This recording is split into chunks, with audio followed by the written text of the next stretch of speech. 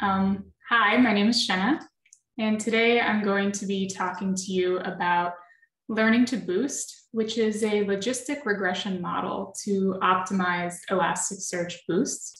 And I would like to introduce my colleague, Nina Shu. Hi, I'm Nina. Great, let's get started. So first of all, we would like to tell you a little bit about what Guru is to contextualize how we work on search. So Guru is a company wiki that works in your workflow. And with Guru, you can asynchronously share product information, onboard employees, and streamline internal communications. You might recognize the logos of some of our customers on this slide. Guru has a web app, a Chrome extension, a Slack bot, and a mobile app. So we're really focused on bringing you the information you need to do your job where you're already working. One key feature of Guru is verification. So anytime you are reading a piece of information in Guru, you will know whether or not to trust it based on its verification status, which indicates the last time it was verified by an expert at your company. And so a little bit more about who we are. Nina and I are both on the search and discovery team at Guru. This is our team, and everything that we are talking about today, everyone on this slide has contributed to. And so we wanted to acknowledge that and thank all of them for their contributions. So a little bit more about the search application at Guru. Our customers are searching for information that is contained in documents that we call cards in their own Guru instance. So for example, on this slide, someone is searching in Guru, what holidays do I get? And then they're seeing this internal company document called company holidays. This is a B2B use case. And so the information our customers are storing in Guru is particular to each customer. And we are using Elasticsearch. So to be more specific about the information landscape at Guru, Guru is used by thousands of companies from a variety of industries. Each one of those companies is creating and maintaining their own documents in Guru with company-specific jargon. And so the important point here is that our customers are the subject matter experts for the knowledge that they are storing in Guru and not us. So we have large companies using Guru with over 10,000 documents who might be doing over 5,000 searches per day. We also have mid-sized companies who might have around 100 documents and are only doing a few queries per day. So there are a variety of companies using Guru for a variety of domains. So here's an outline of how we will talk about learning to boost. We'll start with a problem statement. So what problem are we trying to solve? Then we will present our approach. We will talk about the results that we have seen. And we will also touch on some special considerations for using learning to boost. So what problem are we solving? So here on the left, you can see quite a simple Elasticsearch query. We are using the movie database, and in this example, we are searching, or we're trying to match on the title and the overview, and our query is Rocky. And in this example, the title has a boost of 1, and the overview has a boost of 0.5. So many of you may already recognize that in production, things can get quite a bit more complex. So here's another example of an Elasticsearch query, but for this one, we've added quite a few analyzed fields that we would like to consider matching against. And so as you add analyzed fields for each document, maybe you also want to have a specific boost for each one of those fields. And this leads to a problem where you have many different field boosts to tune. So let's review some of the options available to us for how to choose Elasticsearch boost values. First, we have manual tuning. So here I'm calling out Cupid because one thing that you could do would be to expose your algorithm via Cupid and have some users rate some searches in Cupid, and then you can calculate a search metric based on those users' ratings and tweak things to try to make the document score higher. And so an advantage here is that it's easy, and another advantage is that it's guided by search metrics. But some limitations are that this requires you to gather these explicit relevance judgments, and the people who are giving those judgments must have some domain expertise about what they're rating, and it can be hard to extend this to a multi-tenant use case. There's also grid search. So here I have called out an Elastic blog post from 3 years ago, where they're talking about the ranking evaluation API. And you get to the end of the blog post and they basically say, if after you've evaluated your query using the ranking evaluation API, the quality has increased, you're done. Otherwise, try something else. And so the advantages to an approach like this are that it's more thorough than try it and see, but then the limitation is there can be permutation explosion as you try to test more and more things. So then there's genetic algorithms, which were mentioned by Trey. So this is a Haystack talk called Evolving Relevance by Tim Allison. And it's about the library Quarita, which lets you use genetic algorithms and random search to find optimal parameters for relevance ranking. I would recommend this talk. Some advantages here, it is data-driven, and you can test many parameters besides just the boost values. There's also no linearity constraint, which we will get to later. But a limitation here could be that it may not scale well with complexity. And then, of course, we have learning to rank. An advantage is that it's data-driven, but then some limitations are there's a high data need, there can be a high barrier to entry to implementing it, and it's commonly done at a re-ranking step due to the high computation demand that it presents. So now I will turn it over to Nina to talk more about learning to boost and how it works. All right, so this is learning to boost. Learning to boost, or LTB, is a logistic regression model that uses relevance judgments to determine the optimal Elasticsearch boost values for an Elasticsearch query. So if you're familiar with learning to rank a little bit, this definition seems similar. Both approaches are trying, the end goal of both approaches are trying to provide optimal ranked lists of search results returned from Elasticsearch.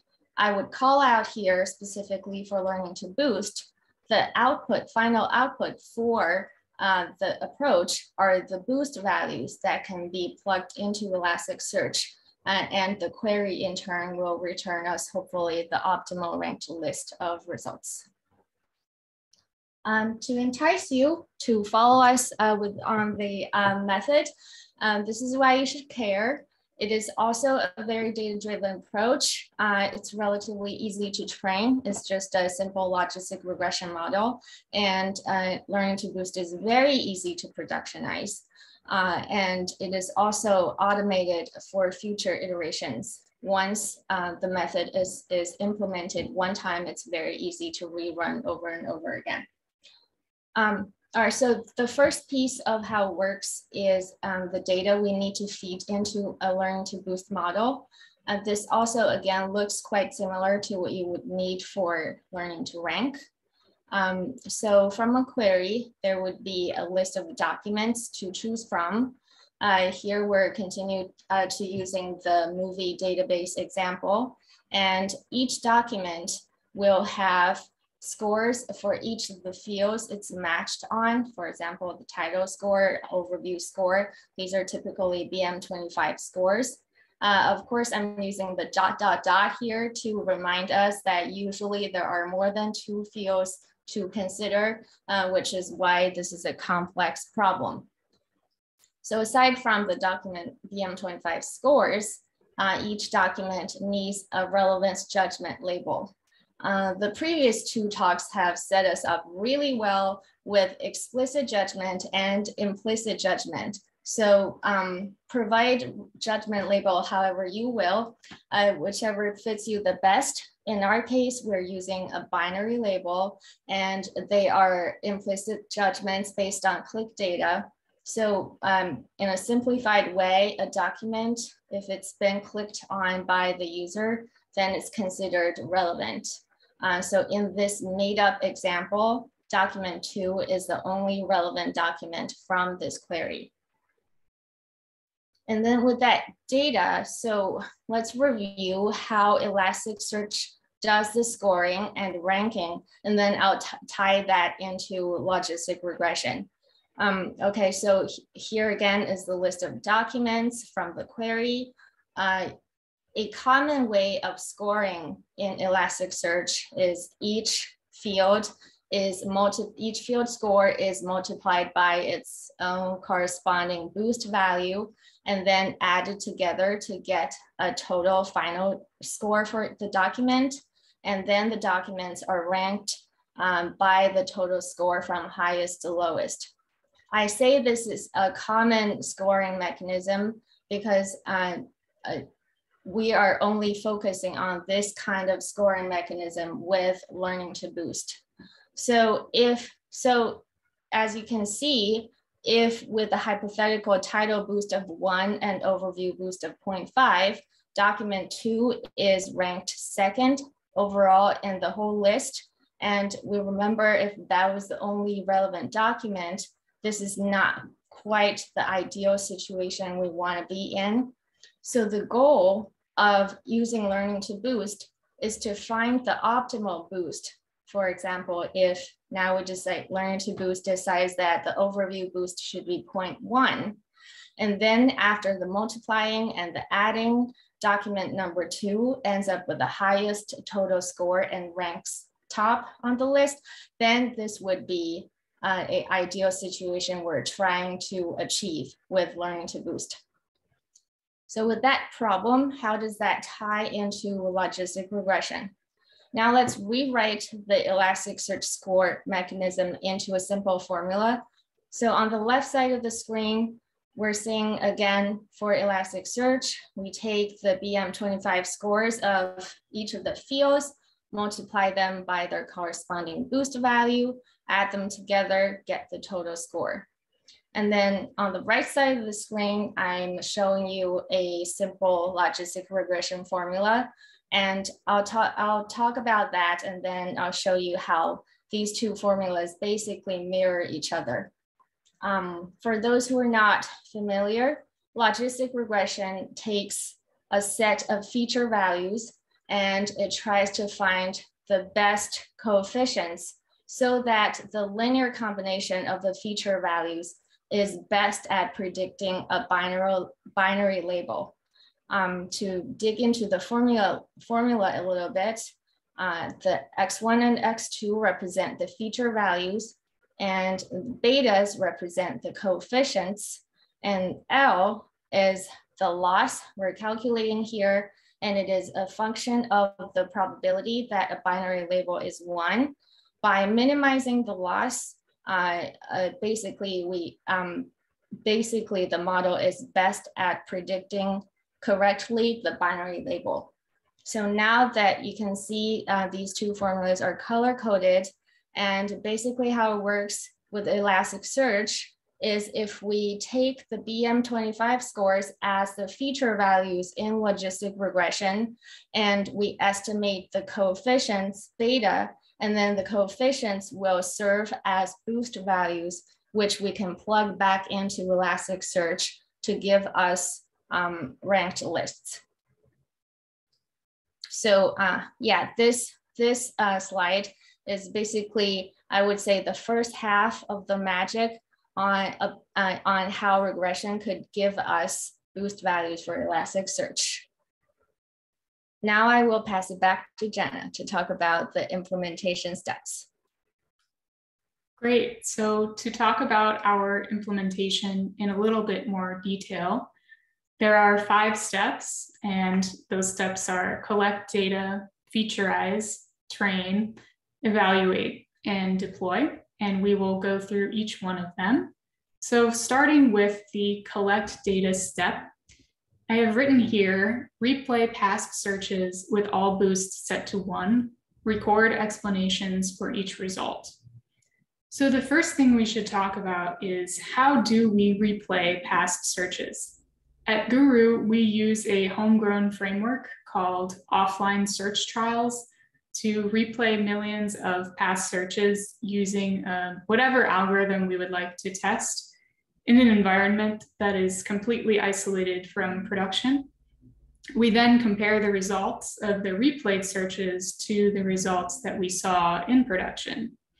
So for learning to boost, an initial search trial using an Elasticsearch query with boost set to 1 will provide us with the training data in the form of search explanations and scores.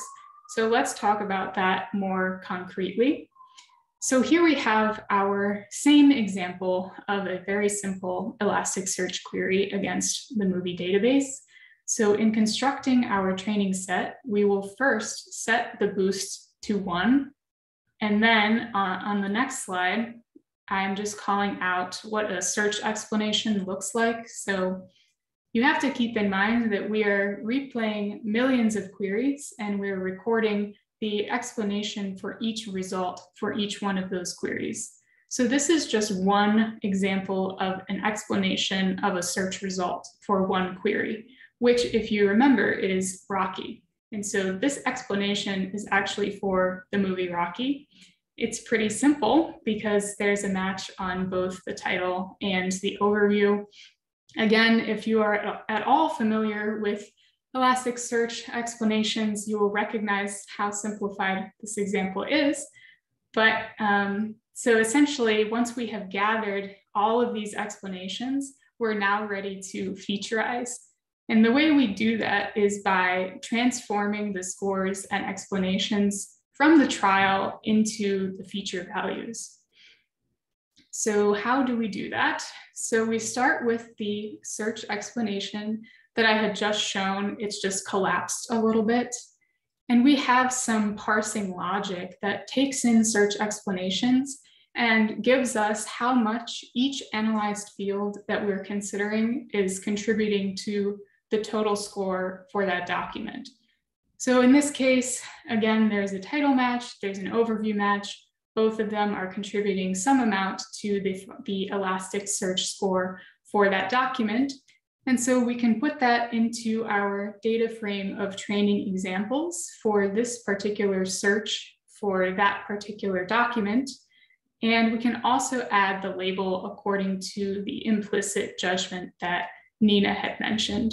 I did want to mention there is a normalization step here because Elasticsearch scores are not comparable across queries, but just for simplicity, what you need to take away here is that we are just trying to store how much each analyzed field is contributing to the final score.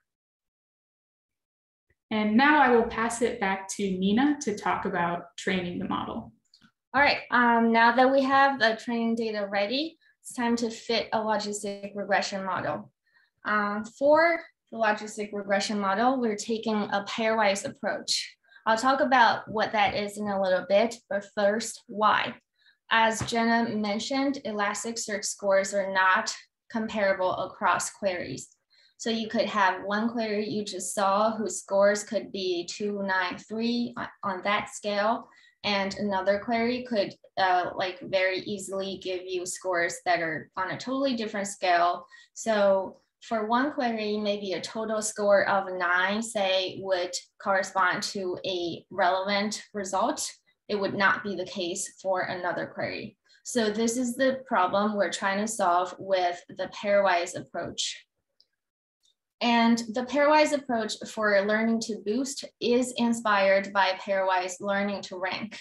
It has the same basic ideas, but different implementation. First, this is a review of point-wise learning to rank versus pairwise learning to rank. For point-wise learning to rank approaches, the model would take each document and try to predict the probability that that document is relevant.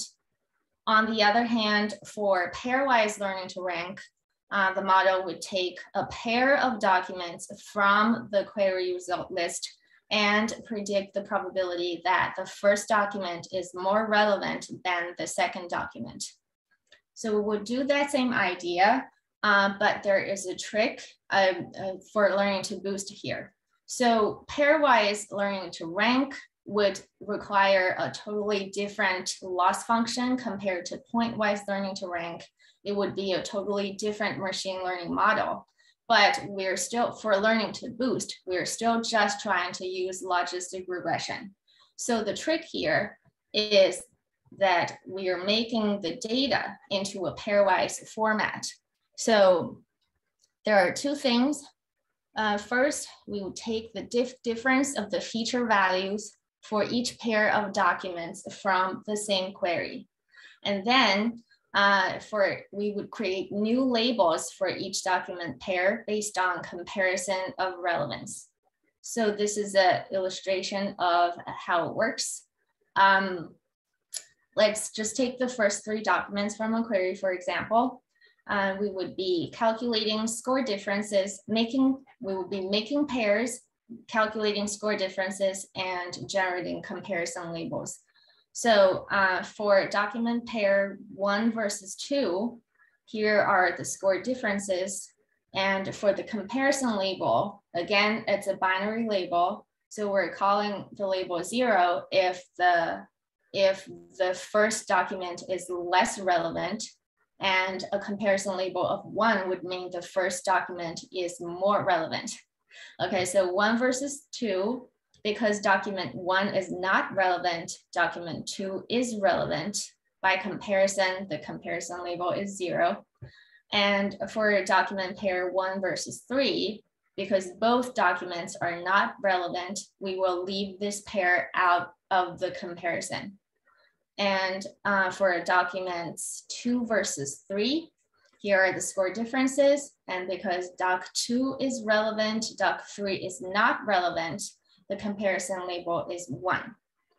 So by this reformatting, what we're doing here is that we are taking the comparison from across rows of the data set to within each row. So each row in itself is already a comparison of relevance. And because we make sure that each row only has documents that only come from the same query, so we make sure that the majority of the comparison only happens within the same query to account for the issue that scores across queries, different queries are not comparable.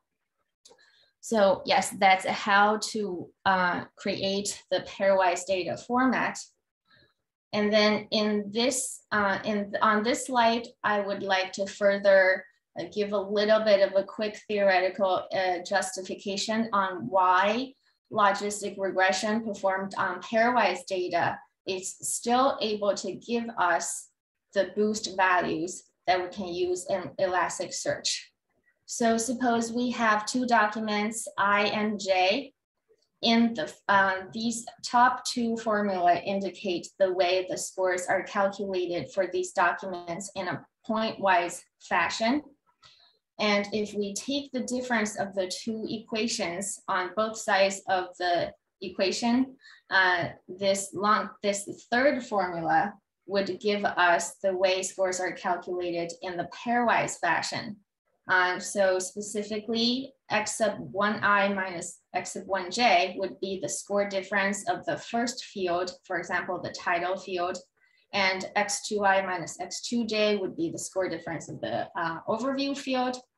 What I want to call out here is that with both of these arrangements, the coefficients beta remain the same. So that means we can use the coefficient from the pairwise approach the same way as the pointwise approach and plug them into Elasticsearch as boost values. So this is, I would say, completes the second half of magic, why we can use logistic regression to obtain Elasticsearch boosts. So that was the after the data is arranged in a pairwise format, it's time to fit the logistic regression model. This is straightforward because there are packages there to make it happen. If you use Spark, we use Spark, so we used PySpark.ml. Scikit-learn is also a popular Python package to fit, which can fit logistic regression model. A quick call out is for this specific application, make sure to restrict the coefficients to non-negative values because Elasticsearch boosts cannot be negative. And then the model is fit, it's time to evaluate the model. We evaluate the model by eventually run a search trial that replaces past searches using the boost values we just learned from the regression model. This is an illustration of the process of evaluating and iterating on the model. We already talked about the first part, the training part. We take a training set and fit the logistic regression model. Here we have a relatively huge sample size for logistic regression because we use implicit judgment and we were able to get a lot of data points. But to fit logistic regression model, you generally don't need that big of a sample size. And then after the data model is fit, we take a development set and calculate some regression metrics and compare the metrics to a baseline. Some metrics we used are false positive or false negative rates and area under the ROC curve. If these metrics prove to be satisfactory, we move on to a test set and run the offline search trial we mentioned earlier. From this search trial, we calculate ranking metrics and compare that to baseline. Some ranking metrics to consider are mean average precision at K, NDCG at K, etc. You might need to iterate on the model a few times. Some of the things we did during the iteration is using regularization parameters in logistic regression that addresses potential multicollinearity issues, which means some of your features could be correlated with each other. It could also perform feature selection if you have many options of analyzed fields, and you're not sure which one to include in the query. Another thing, as briefly mentioned by Jenna, is that we did normalize the feature scores by query prior to making the pairwise data. So we did the normalization by using the normalization factor, which is the maximum feature score for each query, so that the scores are already more comparable across queries to begin with. So that was essentially all the implementation steps I forgot the most important step, the deployment. Once you have identified a set of boost values that's satisfactory, it's time to deploy them into production. And that is so easy because if you already have your search set up, all you need to do is to change the boost values. And that's really simple. This is all the steps from beginning to end to implement learning to boost. But you can do this many times if we need to add a new field, make changes to the query. All we need to do is to recollect data with the new field added and run this process again. And it's gonna be pretty fast because all the code, all the code has been written. It's an established process. So here are the results we've seen. we have a baseline which was hand-tuned. And yes, if you've done this, you know how long that might take. And with Learning to Boost model, we achieved a 1.6% increase in AUC and a 1.2% increase in math at 5. This may not look like a huge percentage, but given the sheer volume of queries we see, actually the number of queries that benefit from this improvement is very considerable. Okay, I will pass it back to Jenna to finish up. Great. So finally, we have some special considerations that you may wish to keep in mind for Learning to Boost. So some of the prerequisites for us. First of all, we have event tracking that enabled us to obtain the implicit judgments that we used.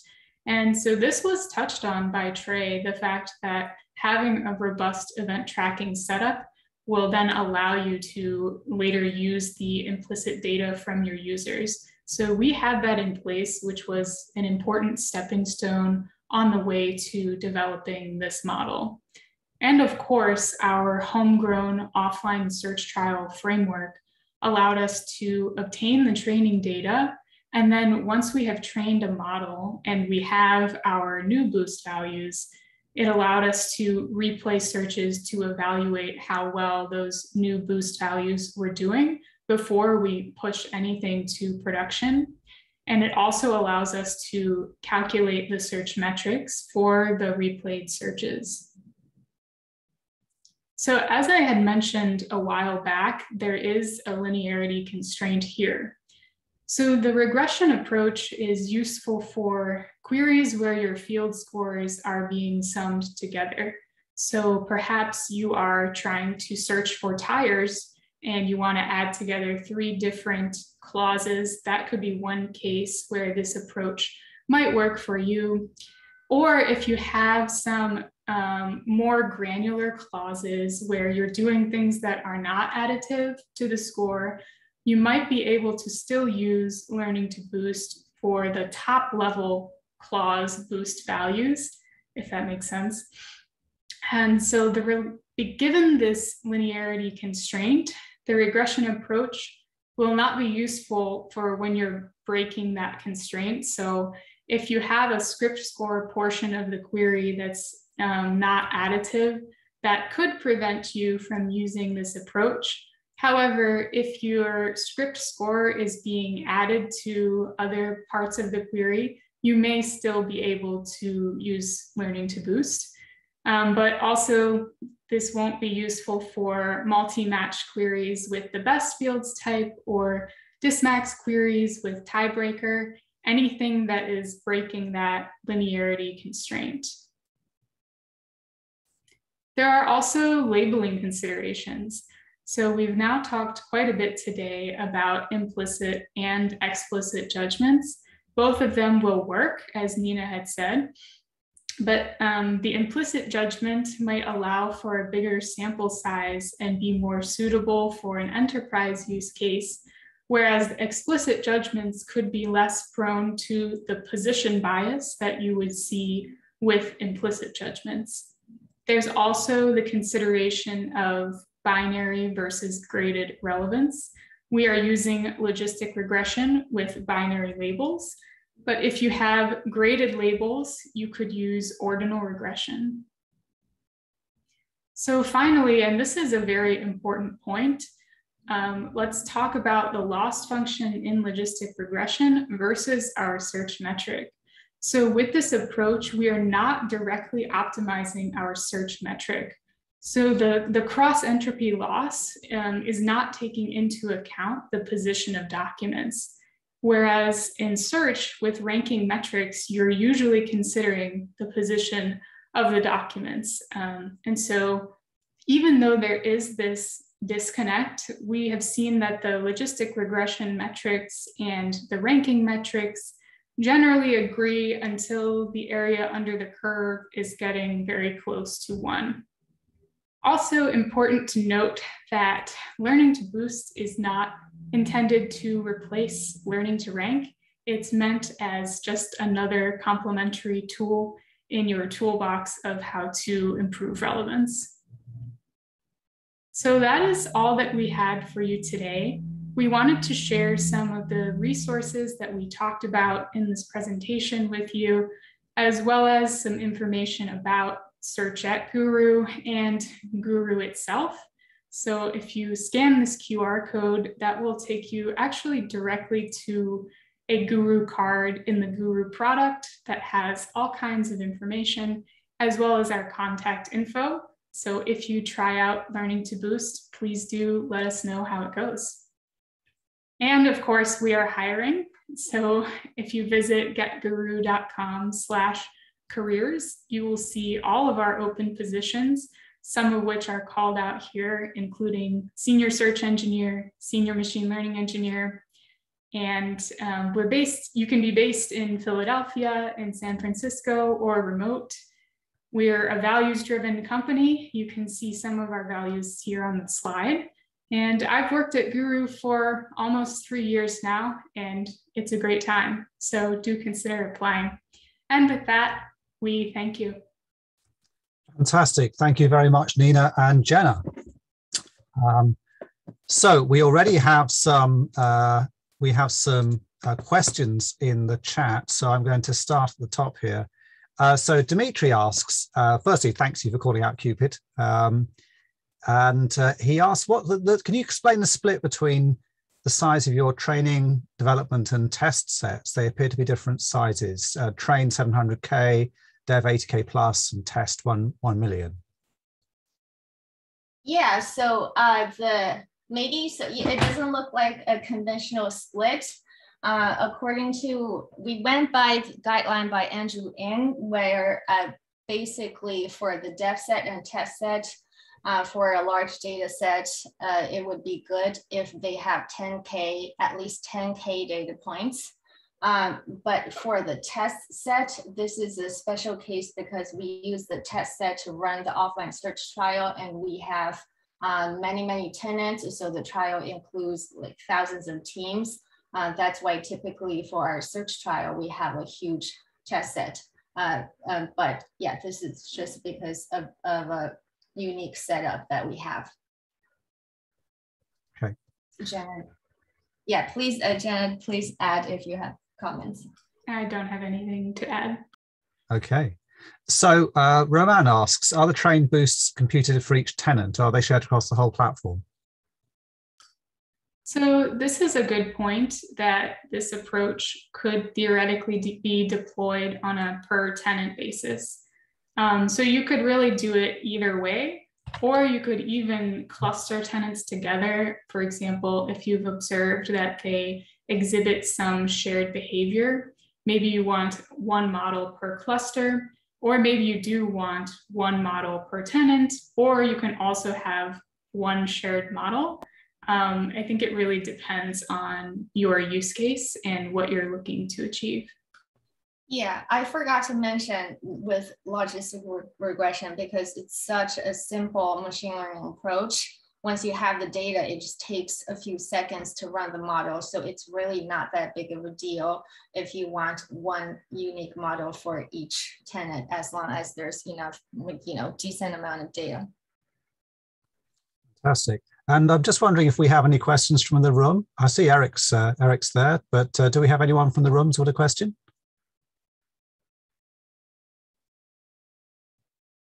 Seems not. Okay. What about this question from Chris Vital? He appreciates the detail. Do you find results change in any material way after shifting from training data to full production data? I can give it a try. I think there's all of this, what we show are in the offline search trial framework, which means they are not based on action, how would I say it? They are not, the actions we're using to provide the relevance judgments are not based on user action where they are seeing the search results live. So any kind of offline prototyping always are subject to the position bias when the user were clicking on the data. So absolutely, if they're, so this does not, the good offline result does not exempt the need to do a test online, to test it out in front of a live user. So it's still absolutely necessary. If you have A/B testing framework, if you have any kind of online testing framework, do it, make sure the improvement still holds. Yeah, and I would just highlight that this approach allows us to do a lot of experimentation before it gets into our users' hands. And so by the time that we do go to an online trial, we are relatively confident that we will see positive results. Whereas if you were to try to tune your boost in kind of an A/B testing setup, it's like you don't want to put things in front of your users in one of the test groups if it's not working well. So this gives us some added security there. That's a great point. Thank you, Jenna. Fantastic. Well, that's all the questions we have from the oh, hang on. No, one has just snuck in. Well done, Simon. Simon Hughes asks, how do you pick the pairs for the pairs-wide training? For any set of ranked documents, the number of pairs is quadratic in the number of documents. So picking the right ones to train on is tricky. Yeah, I think we got away. There are a few tricks we did and we got away with the easy thing. We didn't get into it for each query. A simplified approach we started with is to designate one document to be the most relevant. So in that case, if you only consider a pair where one is relevant, the other is not, then it's not, really the scale is still just the number of documents. But that's not the only way to do it. The other trick we did is if we threw out all the pairs where their relevance is the same. So only compare, yeah, like I said, only compare the pairs where they have different relevance numbers. But that's a good point. Like it would not extend very well to if you have a hugely, like if you have a graded relevance of 10, that may not be very, very practical. Fantastic, thank you. Okay, we'll move on now. So thank you both very much, Nina and Jenna. That's been fascinating, and we very much appreciate your contribution.